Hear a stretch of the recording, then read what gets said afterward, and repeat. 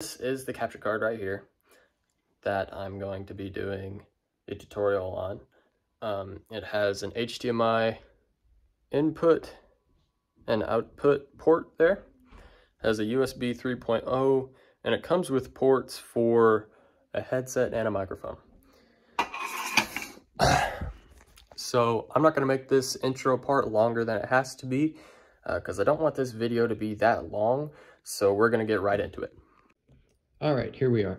So this capture card came with two cables. It came with this USB 3.0 cable right here that we'll need, and it came with this HDMI cable.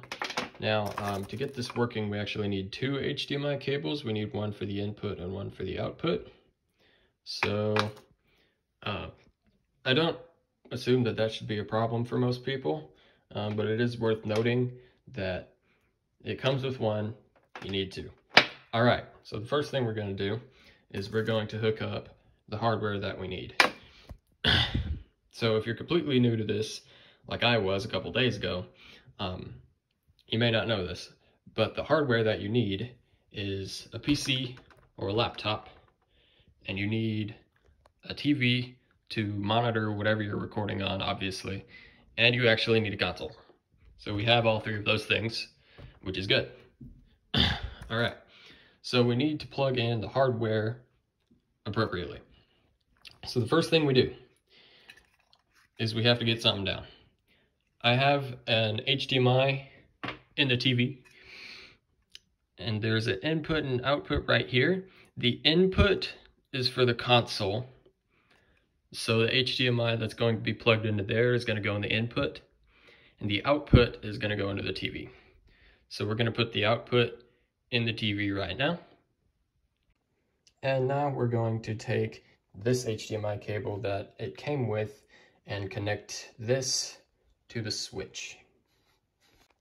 All right, so this is the output going into the TV, and this is the input going into the switch. So we have our HDMI cables in properly. Now we have to connect this, and this is what the USB is for. So we find the USB port right there in the laptop. I'm gonna stick that in there. All right, and we grab this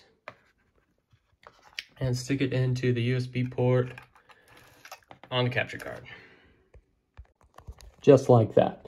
And so if everything is working properly like it should be, there should be a red light that appears next to the USB, indicating that power is running through it and it should be connected properly. I got this one off of Amazon for like, it was literally $20. I just researched a HDMI capture card, and it was one of the first ones that came up. This is what it looks like, just for reference, if you want to get the same one that I'm using in this tutorial, just for exact reference. This is what it is. But yeah, so there is another thing we have to do before we can actually start recording, and it involves actually getting on the PC and doing things. So let me show you that. All right, so before we can do very much with this, we need OBS on our computer. So if you don't have it already, I mean, it's pretty easy. Just go online. I literally searched for OBS Studio, and it's the first thing that popped up. So you would just go to the download right here and choose your OS. I mean, it's pretty straightforward. OBS is a pretty simple software, but we do need it if we're going to use the capture card to record anything. And after you download it, it'll appear on your desktop and you can start using it. All right, upon opening and configuring OBS, this is what it's going to look like. I'm actually going to turn down desktop audio so it doesn't repeat what I'm saying back to me. Okay, so this is what it looks like. It's actually pretty straightforward. Let me turn down the volume real quick. All right, so once you get it working, which obviously you'll see when it starts doing this, you're going to want to go to sources, and you're going to want to do a video capture device. And I already have mine configured, but I'm going to do a new one just for the sake of this video. So you're going to want to do video capture device right there. And you could name it whatever you want. I just kept the default. So you would do okay. And you kind of just okay your way through all of this. So for this part, you want to select the device that you're on. So you would do the USB 3.0 video. And at this point, like, you need to make sure it's actually connected or it won't show up. So you got to do that. And at this point, you'll get a black screen, but that's perfectly normal. That's what you want. Okay.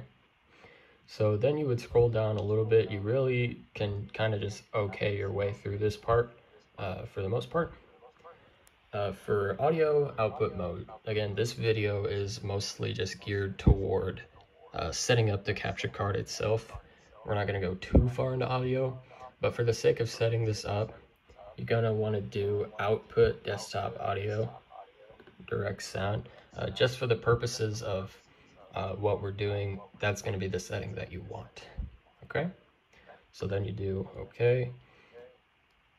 And now it's set up. So that is the source that you want. And then the next thing we do is going to be the fun part, because now we get to actually turn it on and watch it work. Another step that I forgot to mention in setting up the source for the capture card is at the very bottom, there's going to be this use custom audio device, and that will open up this, and you want to select the capture card out of the drop-down menu if you want to record audio from whatever you're capturing, as well as audio from you talking if you were like in a microphone or something like that. All right, so now I've turned on the TV and connected the switch to it. So we have our switch on the TV, and lo and behold, it's not fitting the screen correctly. And this is just default thing. If you see this, don't panic about it. You can literally just change the size of the screen like this, so you can get it to fit, get this red within the blue here. Just like that. All right, and now we are capturing the full screen. So this is what OBS is capturing within this blue right here. Okay, so that's good. We're gonna go ahead and turn display capture off right now, just for FPS, I guess. And all right, so now we have our thing. I'm gonna go ahead and turn desktop audio back up. All right, so now if I make any sort of noise at all, you can see that it is being detected by OBS. So that is good. And at this point, to start recording a video, you would just hit start recording right here. And then it would actually begin to record everything you want it to. So yeah. It's also worth noting that after you are done filming a video on OBS using this, you would hit this button again to end the recording. And then the file directory for your recording is going to show up at this part of the screen down here. And so if we just hit exit real quick, and on Windows, this is where you would find it. You would go on to File Explorer and literally just go into videos, and your captures will appear right here. All right, and that is gonna do it for this video. So like I said at the very beginning, I didn't want this to be very long because in all reality, you just plug a few cables in and configure some settings. Now, I had some trouble with the audio when I was setting this up, but fortunately OBS is, from what I find, it's pretty user-friendly. So it shouldn't give you too much trouble if you tinker with the properties a little bit. So yeah, if you do that custom device thing that I put into the video, it shouldn't give you very much trouble. And you can also adjust the volume of each audio source in OBS as well, but now I'm getting into audio.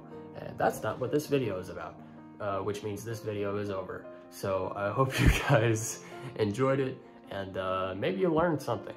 I know I did. I had a great time. So I'm gonna see you in the next one. Now that I have all of this working, I just need a microphone so I can start filming the playthrough that I want to.